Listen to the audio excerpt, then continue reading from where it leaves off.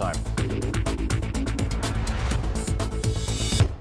All right, we switch things over now to the Federal Capital Territory and the inflationary figures as far as cost of living is concerned and how restaurants are able to cope with this high cost of living. It seems like most of them are having to deal, or rather use a strategy of shrinkflation, where they're reducing the quantity of food that they are serving on tables to their residents. Yeah, so we're going to be talking to one of the players in the sector, Keilah Bassey, who is the general manager at the Lepicure Garden? Lepicure, yes.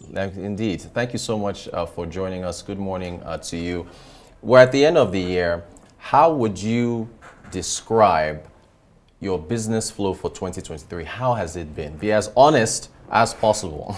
Certainly. The garden at Lepicure officially opened in February 2023, but so far so good. We have seen increase in sale month on month, and I would say we're doing great as a business.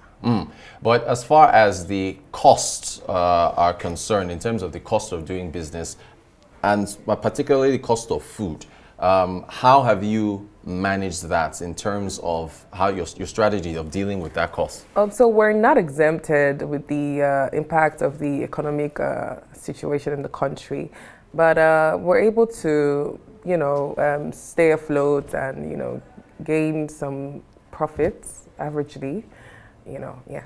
Have you had to lay off any staff in terms of having to, your strategy for lowering costs? No, we haven't had to lay off any staff. Rather, we increased our salaries twice. Hey, yeah. Okay. Yeah, twice. Just all right. So that the staff would be able to, flow in line with the transportation situation in the country. Even we also had to reschedule our rosters for the people living together to be able to go home together, so it could cut down the cost for them to, transport themselves back home.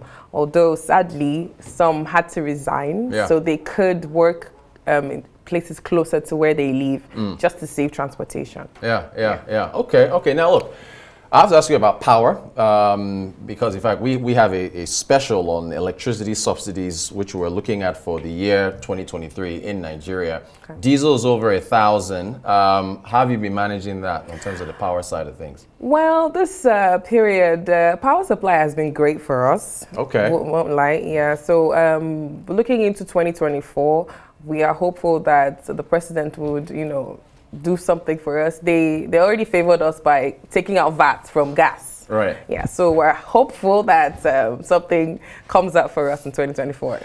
Okay. Now, I have a short story here. A hotel, which I will not name, I believe it's in the Maitama area, has banned food from outside going in. Is that happening because of the cost of food is so high that they want to protect their own restaurant indoor? Have you heard of any such thing? Is this a new strategy that certain hotels are?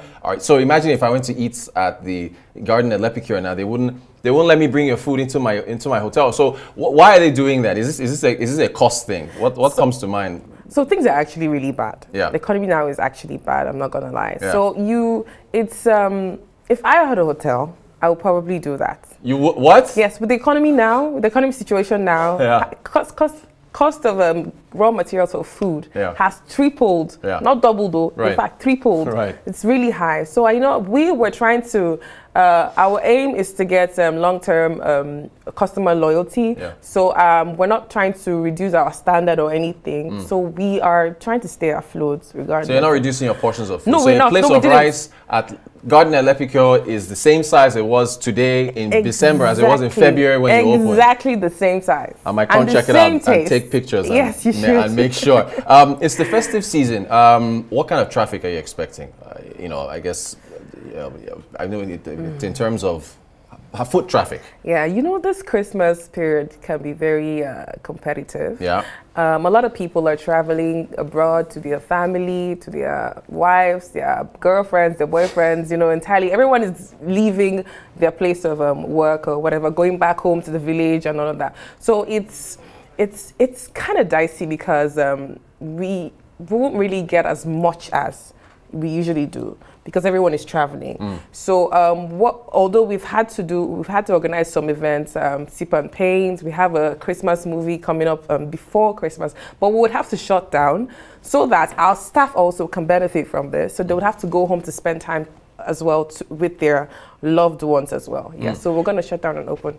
What are peak seasons for restaurants? Is it Christmas, Valentine's Day, Easter? What are the peak seasons? So peak seasons, I would say, I think will fall more in during the Valentine, because Christmas, you know, everyone has to travel and all that. Right. And then also any public holiday that falls within the weekend is always a peak season. You know, like ending of Ramadan, you know, and Valentine too. Any public holiday that falls towards the weekend, it's usually peak season. Well, between November until February, it's usually our peak season. All right, so so I guess you're gearing up. How we're asking everybody, how are you looking forward to 2024? We just had Dr. Ayo Teriba before, you know, asking him, giving his take as an economist. You are as important as he is, because you are a business in the economy. How are you looking forward to the new year? We're very optimistic. We're very optimistic. Like I said earlier, we're hopeful that 2024 favors us, you know, the economic situation and all of that. And we hope that our president favors us too. All right. Keilah Bassey, General Manager at the Garden at Lepicure, thank you so much for speaking to us at the Global Business Report on Arise TV. Appreciate your time.